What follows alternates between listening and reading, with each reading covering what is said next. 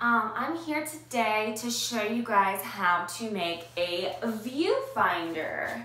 So a viewfinder is just what it sounds like. You find your view by looking through something called a viewfinder. So this is really helpful if you're trying to draw something outdoors or trying to draw something really specific. With a lot of other stuff around you. It's really easy to get distracted by your surroundings and not really focus on your main subject or your main idea for your art project. So that's why a lot of artists use a viewfinder, and we're going to learn how to make one today and hopefully use one this week as an extra little challenge. So a viewfinder is to make our outdoor composition. A composition is how you compose your picture and what you're including inside your picture. Viewfinders are going to actually be a lot smaller than you'd think. Your picture isn't actually going to be this small, but your viewfinder is. So your viewfinder is basically a piece of paper with a small box cut into it. And it has a border around it so that I could see, that's what I want to draw. And I can go all around outside and close one eye and look at it and just see exactly what I want to be inside my picture. Okay?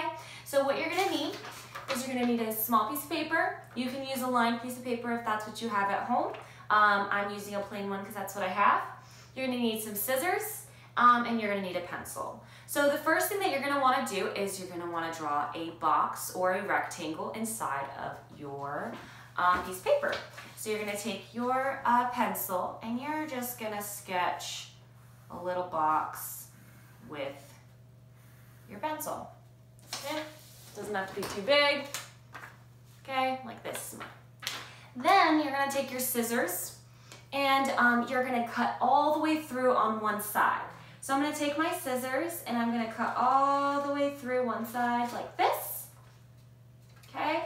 And then I'm going to try not to cut through any of my other sides. So I'm squeezing. Remember how we've learned to squeeze at the back of our scissors? Don't squeeze at the top because then you're going to cut all the way through and you're going to cut more than you want. And if you mess up, you could just try again with a new piece of paper.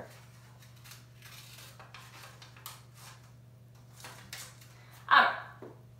So I have cut my box and I have this little space right here.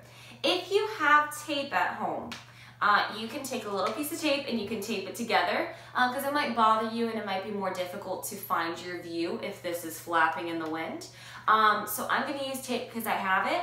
If you don't have tape at home, you can just hold that spot while you're checking your view in your viewfinder. So I'm going to tape it right here and then voila. Basically, you're just going to go outside, you're going to hold your viewfinder up, close one eye, and you're gonna look only through that hole right there to see what it is that you want to draw. What it is you want your main subject to be, what you want your composition to be inside of your art project. You have somewhere that you can go outdoors or even just sitting in front of a window and trying to find a nice view outdoors.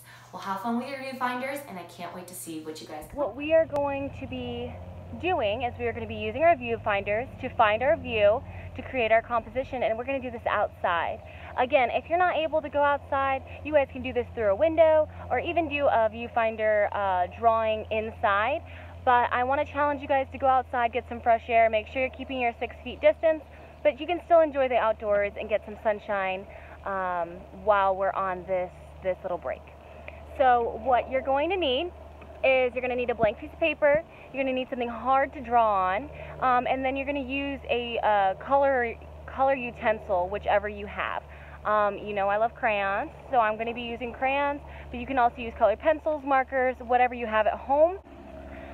So you're going to need your viewfinder to make our composition. The viewfinder should be just a cutout box out of a piece of paper. You're going to take this and first you're going to scan your area. What that means is you're going to close one eye, you're going to hold up your viewfinder, and you are going to look all around and find a nice spot with a nice view that you would like to draw. So I've already found my view, but I'm going to show you guys how I scanned because I walked around everywhere and I looked through my viewfinder. Sometimes you have to hold it with 2 hands or from the top if it's really windy like it is right now. You should be able to see through my viewfinder. I'm going to continue to look through my viewfinder to make sure that I'm keeping my view, because I don't want to just make it up in my head what I'm drawing. I really want you guys to practice drawing what you see and not what you think you see. Because a lot of times we think we know what a tree looks like, and then when we draw it, it doesn't look like the tree that's in front of us. So we really need to do practice some of that as artists, drawing from life. So we're going to use this opportunity to do that. So first what you're going to do is you're going to draw your box that you see in your viewfinder. So I'm going to draw my box that I see. Once you have your box, I'm going to draw my box. Get started. That I see.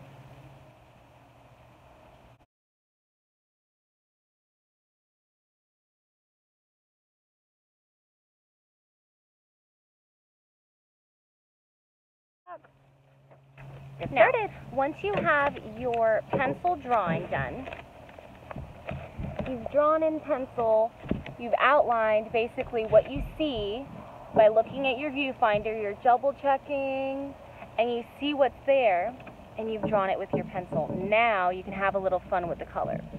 So you can either draw and color exactly the colors that you see, or you can now get creative. Now that you've used the viewfinder to draw and fill the entire space, because if you're using a viewfinder, you shouldn't have any empty space. Your line should go all the way through to the edges of that box. It filled the whole box up.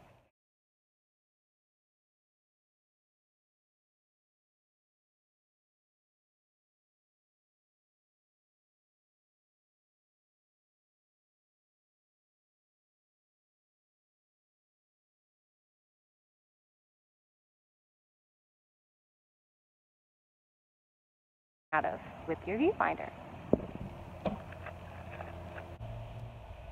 A little spooky and weird.